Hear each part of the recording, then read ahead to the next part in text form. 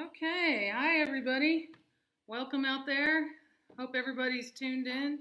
And here I am, youth. Miss all 40 of your faces sitting out there. Wish you guys were here, but it's the Corona thing. So here we are. That's what we're going to do tonight. Right now, let's just go into the presence of God in prayer. So if you just bow your heads, close your eyes. Dear sweet Heavenly Father, I just ask in Jesus' name, Lord, that there's more of you and less of me in this lesson, Father, and that you're just with us in this Bible study, Father, that we learn something, that we get something out of this, Father, that we just love you and honor you, and we just ask that in Jesus' name. Amen. The title this evening is, Have No Fear, for a Savior is Near. Don't fear, for I have redeemed you.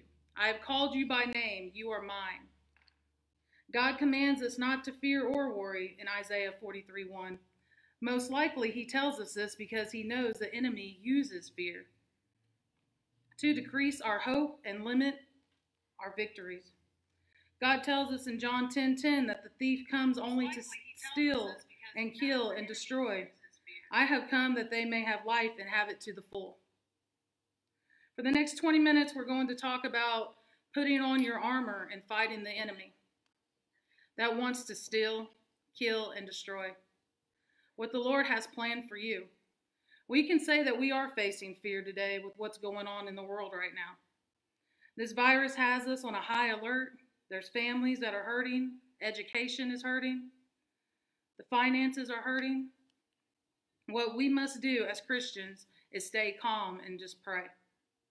You might be in a household where school, work, social gatherings, it was an escape. It was your escape. Now you must deal with your parents more than you want. And they must deal with you more than they probably want, maybe. Or maybe they're enjoying you. Hopefully that's what's going on. I wonder how many arguments there's been just over the yelling of washing your hands. Then you yell back, I am. And then there's like a whole entire fight about it. Stop yelling at me. I know what to do. Hopefully you guys aren't arguing too much about that, getting into fights over the little things in life. But the little things that we nag about, they could turn into bigger fights, though, unfortunately. Then again, is it worse than just that? I hope not. We all face heartache of some kind. Life for a Christian is not always going to be rainbows and smiles, unfortunately. Some people seem to believe that when you become a Christian, that all your trials go away. Some have called this prosperity gospel, which means if you believe in Jesus, everything will be great. I wish it was like that. But this type of belief is not found in Scripture. Jesus never told his followers that if they followed him, everything would be great and rosy. He told people that followed him that it would be a difficult road. Thankfully, there are many passages and verses concerning trials and tribulations. God offers help for today and hope for the future. The Lord is my light and my salvation. Whom shall I fear? The Lord is the stronghold of my life. Of whom shall I be afraid? In Psalms 27, verse 1. There are some other words that are used too. They are trouble, affliction, something that causes pain and suffering, and oppression. Now, what is oppression? The state of being subject to an unjust treatment or control. Mental pressure, distress. We can say, yeah, that sounds like the devil, and yes, it is. But how many times has God sent the Holy Spirit to you, tugged at your heart, said, come spend time with me, choose me? And God says in Deuteronomy 30:19, he says, I call heaven and earth to record this day against you, that I have set before you life and death, blessing and cursing.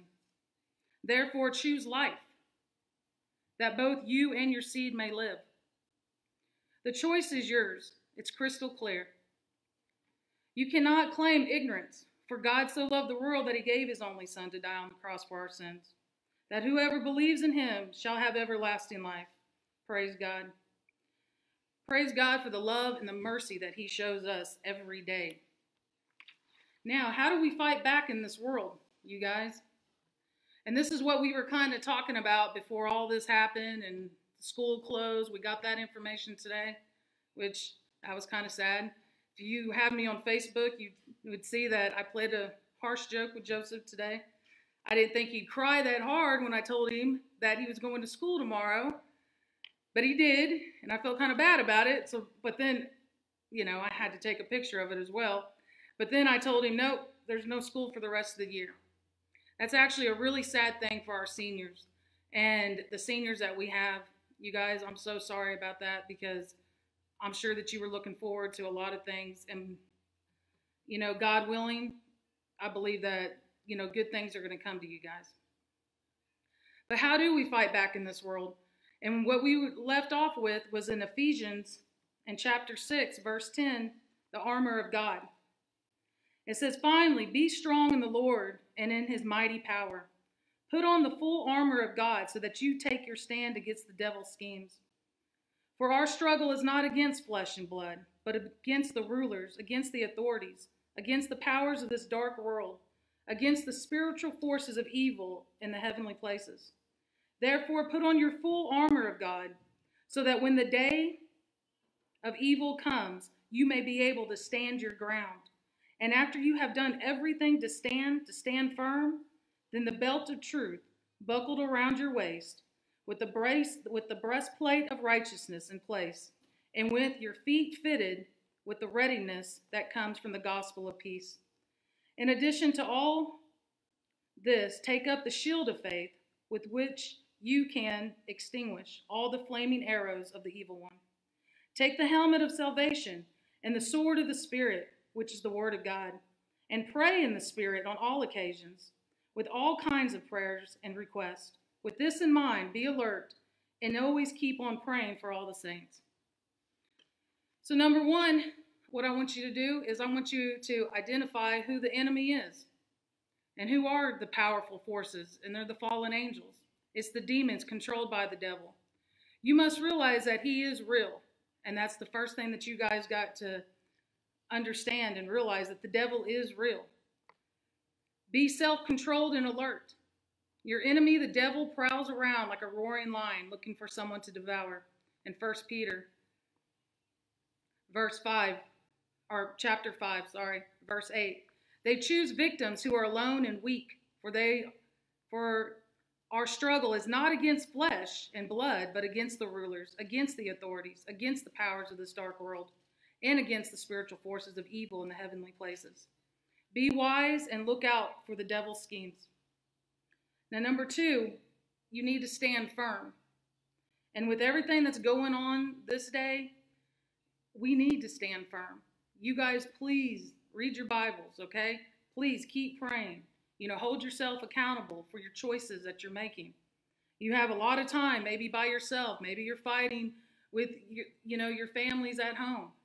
Try to help out. Try to be Christ-like, And then number two, that's what I'm talking about, is stand firm, dressing for the battle. Now we have the 7 pieces of the armor of God and how to use them. Number one is the belt of truth. The soldier, to be fitted with his belt, meant he was ready to face action. Truth is the belt that holds the believer's armor together as well. Ultimate truth can be found in God's word and in the person of Jesus Christ. In John chapter 14, verse 6, we must know this truth in order to protect ourselves against our flesh and the world and the father of lies. Truth grounds us and reminds us of our identity in Christ. Don't forget who you are in Christ. Number two, the breastplate of righteousness. The soldier was also equipped with a breastplate. This armor was to protect his vital organs. The breastplate was for an unexpected advances of the enemy. Our breastplate is his righteousness. His righteousness will never fail. Though we have no righteousness of our own, we must still, by his power, choose to do right. Choose to do right. Living a right life, rooted in God's word, is powerful in protecting our heart, healing our flesh, and defeating the enemy. Number three, what we talked about was the foot gear. And what does that mean? That means like the readiness to spread the good news. You guys have such an advantage right now with look what we're doing right now. Just me being live, me being able to talk to you.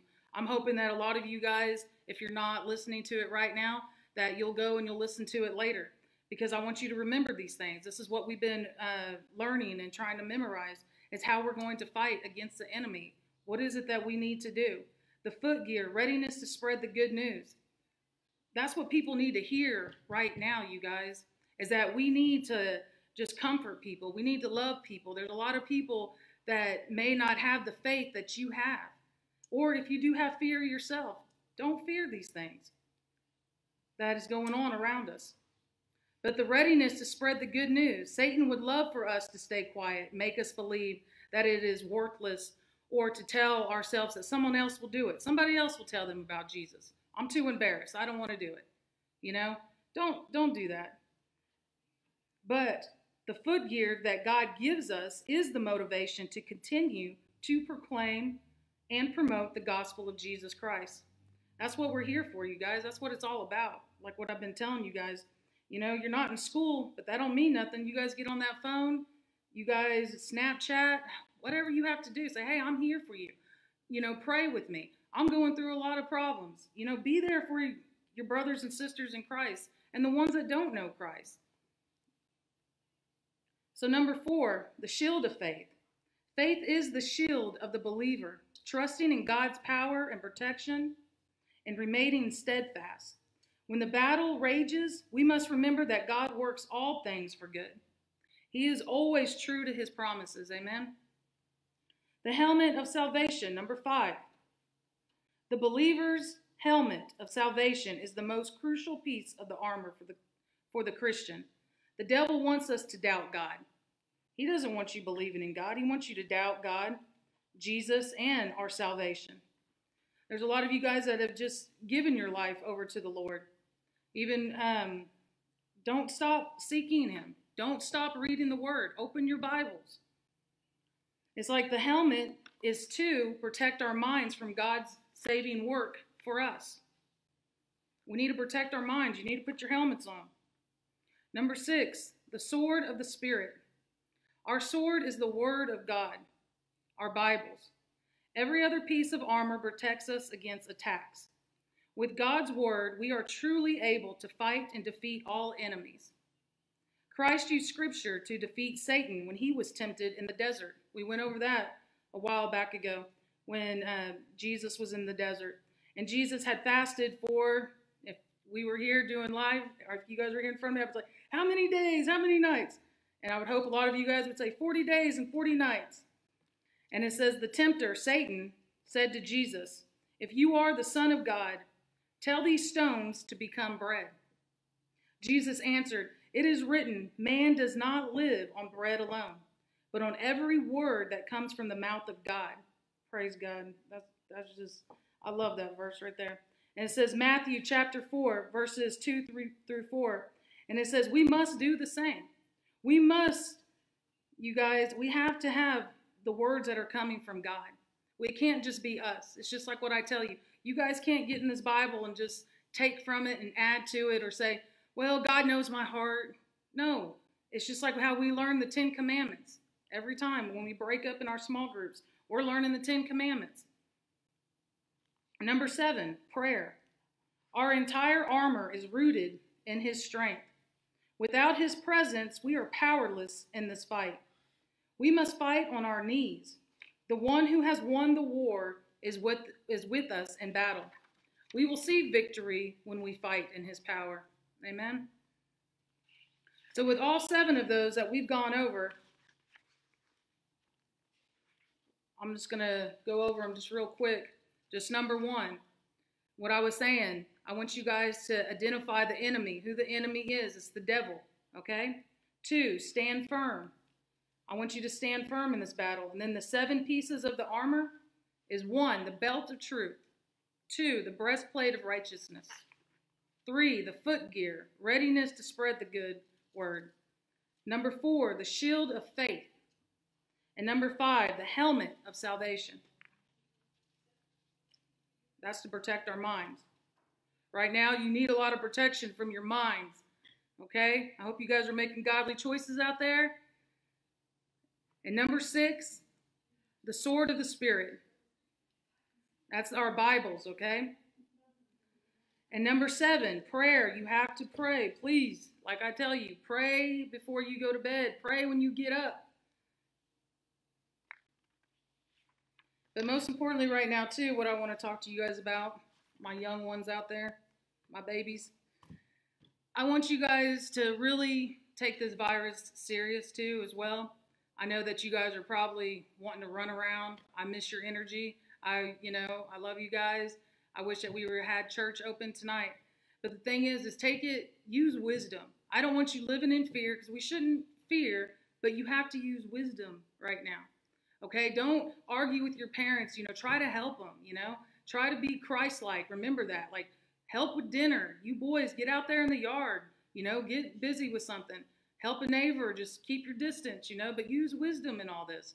Don't be walking the streets and sharing pops and candies and, going home and giving it to your older people at home. This is what we're trying to prevent. So you guys, for the ones that maybe not taking it all that serious, take it serious. But I also just want to encourage you guys to please read your Bibles. I hope you're watching this. And right now we're just going to go ahead and we'll go over our 10 commandments real quick, as if we were breaking into small groups. And number 1, you shall have no other gods before me. Number 2, you shall not make for yourselves an idol. Number 3, you shall not misuse the name of the Lord your God. Number 4, remember the Sabbath day by keeping it holy. I got a little tongue-tied on that one. We haven't been to church. But number 5, though, honor your father and your mother. Number 6, you shall not kill. Number 7, you shall not commit adultery. Number 8, you shall not steal. Number 9, you shall not lie. And number 10, you shall not covet. And then our Bible verse, you guys, in 1 Timothy 4:12. Don't let anyone look down on you because you are young. But set an example for the believers in speech, in conduct, in love, in faith, and purity. I want you guys to be an example in town, everywhere that you're at home. Just bless your food, It's something as simple as that as well. Just more God and less of you, okay? Right now, I'm just going to go ahead and close in prayer. But I want to take this opportunity, though, too, to speak to the ones that may have not given their life to God, that is watching this right now. And you may be young, you may be older, doesn't matter. I just want, in this time that we're living and what's going on around us, everyone should be turning to God in this time. We should be praying for our president. We should be praying for our leaders. We should be praying for each other, our households. We should be praying for just so many things that we need to be praying for. But the number one thing is just like what the first commandment says, there shall be no other gods before me. God should be number one in your life, you guys. And that's what it's all about. Because when it's time to leave this earth, when it's time to go, there's not going to be nobody else around except you and God. That's the reason why it's so important that God comes first. Because then he can show you what to do, when to do it, how to do it. So I ask right now in Jesus' name, Father, that everyone bow their heads, close their eyes, and just repeat this prayer after me. Say, God, I know that you died on the cross for me, that you sent your only son to die on the cross for me, that if there was nobody else there, that you would have still died on the cross just for me, that you love me that much. I just repent of my sins, Father. I ask for your forgiveness. The things that I'm doing in life right now, Father, that I just give those all to you, that I repent for everything that's not of you, God, and that you just help me to be Christ-like. I ask you to come into my heart right now. I praise you. I thank you. In Jesus' name, amen. And you guys, if you've prayed that, then there's numbers on the website. My number's on there. You guys know Kaylee, Seth, even Christian. You guys reach out to us if you need to pray, if you need to talk, whatever it is. You guys know that you guys can come to us, and we'll be there for you. So I just love you guys. You guys take care. God bless. We're going to close in prayer, and then I'll say good night. Okay, dear sweet Heavenly Father, I just thank you for this time. I just ask in Jesus' name that you just have a hand over this whole coronavirus, Father, that we just rebuke it in Jesus' name, Father. We just ask that you continue to watch over our medical teams out there, Father, that are working so hard, Lord, and that you just help to get rid of this coronavirus, Lord. That we just rebuke it in the name of Jesus.